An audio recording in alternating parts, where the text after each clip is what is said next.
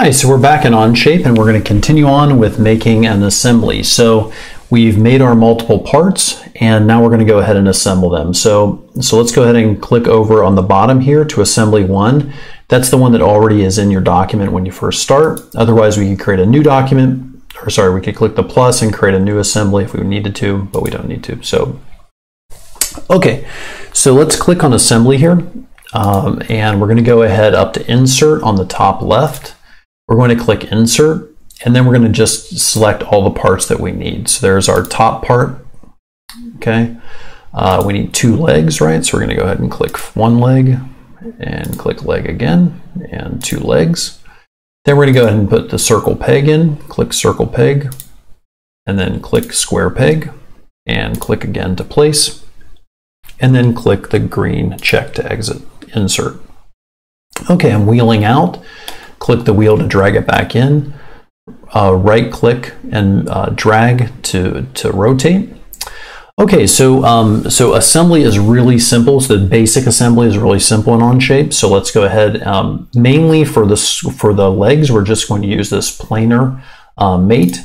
Notice that in the box for mating, we can just switch between types of mates. Okay, in this case, we're only going to use planar and cylindrical for this particular setup here. So, okay, so we have our planar mate here. All right, so let's go ahead and zoom in a little bit. Notice that if I kind of jiggle the mouse around, I'll get to the top plane of the peg toy leg. So I'm going to click on that plane on the top. I'm going to right click and drag to rotate the model. And then notice that here notice right in the center of the plane down there, I'm going to get another one of those markings and see how it's going to match. So you see the blue axis there is going to be the opposite of the other blue axis. So we're going to go ahead and click that. Okay, and click the green check. Okay, and just to demonstrate here, we're going to go ahead and click the X. We don't really need to. Okay, so now we notice here that if we click on the front view, we notice that we can move that back and forth, but when we shake it, notice that now those 2 planes, the top plane of the leg and the bottom plane of the top of the peg toy, are now locked and they're now coplanar. Okay, so that's what the Planar Mate is. It's basically making 2 planes coplanar. Okay, and it's very straightforward. All right, so now it's going to take 3 mates to lock into place each leg. So there's our first mate. Okay, and you kind of think it as locking at each of the axes. Okay, so any axis that you don't want to move, we have to lock in each of those axes. Okay, so we're going to do another Planar Mate, and this time it's going to be the exterior of the leg and the exterior surface, the side right surface of the top. And notice that it's kind of glitchy here, where basically it kind of jumps up like this as you're doing it. Don't worry about that and just click the green check and it just moves right back down once you're finished. Okay, so at this point, if we go around to the left and we close the box there, notice that now it goes up and down, right? But notice that it can't move back and forth. And even when we move like this, notice that it'll only move in one direction. So it kind of is now this surface and this surface are now coplanar. We do one last one here, the side of the leg to the side of the surface on the top, and then click the green check and it jumps right back into place. Okay, so there is our first, and notice I'm wheeling in and out a lot and I'm right clicking and rotating quite a bit here. Okay.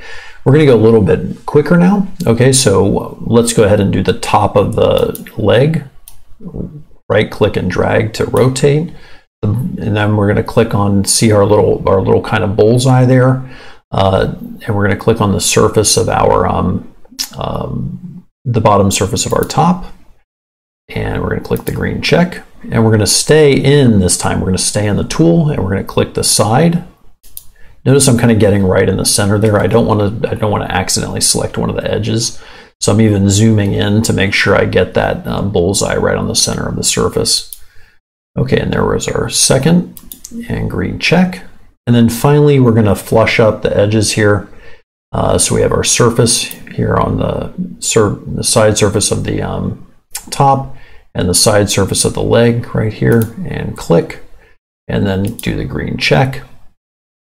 And that is it for the legs. So there we have it. So notice now when I come back around here, I'm not in any tool, that basically if I click on this leg and I try to move it, the whole thing moves as one. All right. So now what we're going to do is we're going to go ahead and do the pegs. So the peg, the circular peg, is going to be a cylindrical. Oh, there, where is it?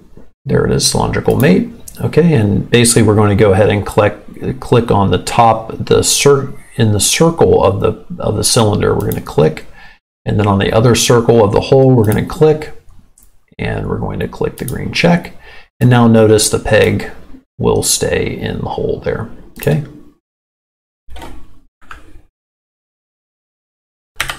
Okay, one thing that's worth mentioning here is notice that as I try to move this green peg, everything is kind of moving around on me. If you want to lock in the shape or the assembly as you're doing it, it's a little bit easier to do.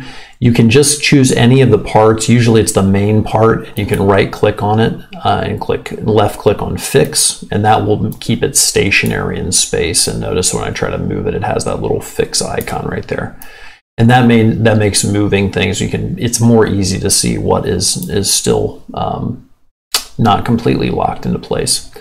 Okay, so our last peg here, we're actually going to use two mates, but it's going to be a little bit different because we're going to have to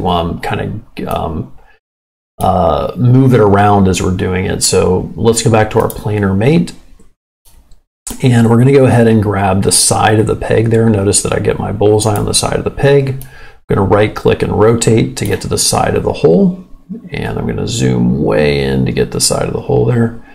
It looks like I got it. There it is, right in the middle. Notice that I don't want to get it down the edge there. I'm going to get it right in the middle of the surface.